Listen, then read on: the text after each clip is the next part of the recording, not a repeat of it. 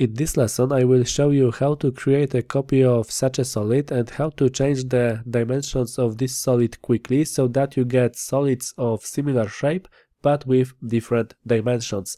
And at the beginning it is useful to prepare such a solid for changes. And let's assume that in this case I will be changing the extrusion length and width and height of this solid. Therefore, at first I will go to edit the sketch and I will name the dimensions that I will edit.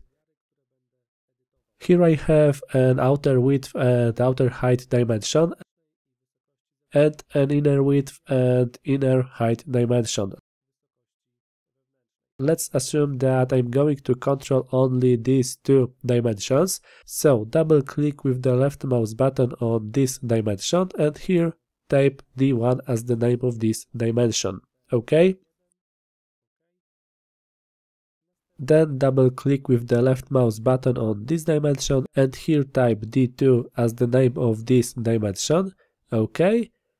And I will still go to edit this dimension, double click the left mouse button and I assume that this dimension is 10 mm smaller than dimension D1. Therefore click this icon and here type constraints D1 minus 10 mm.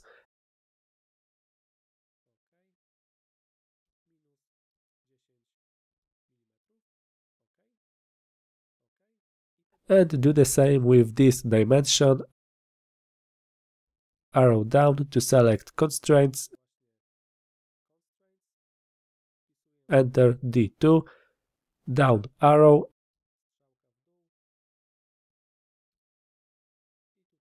And here minus 10 mm and click OK.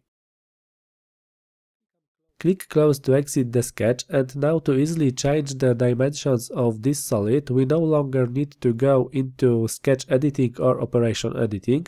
All we have to do is select the sketch we want to edit in the operations tree. This is the sketch, then expand the constraints parameters and here we have the D1, D2 parameters, and now as we change this parameter here, enter for example 60 mm, the width of this solid will change. Similarly, we can change the length of the extrusion, select this operation and here change the value of the length parameter, enter for example 70 mm and the length of the solid has been changed.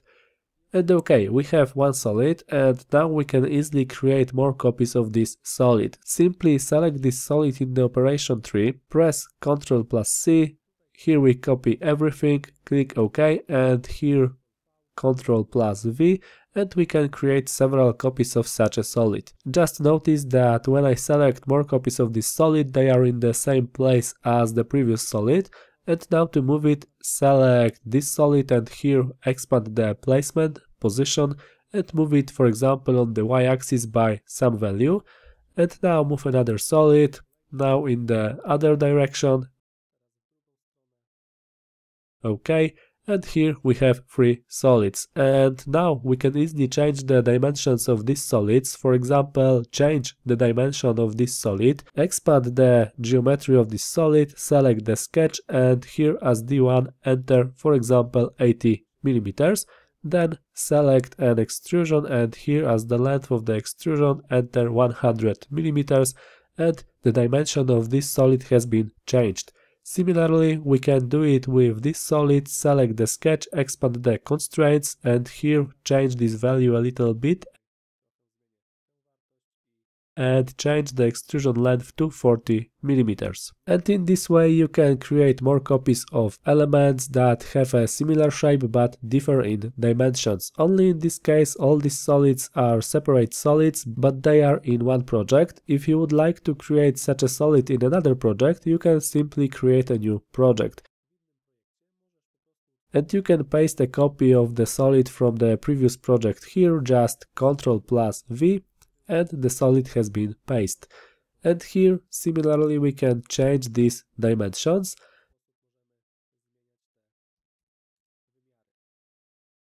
And this is one way to create solids with similar shapes but different dimensions. And it is an easy way that doesn't require the use of any add-ons, and it can greatly speed up the creation of parts belonging to a family of parts.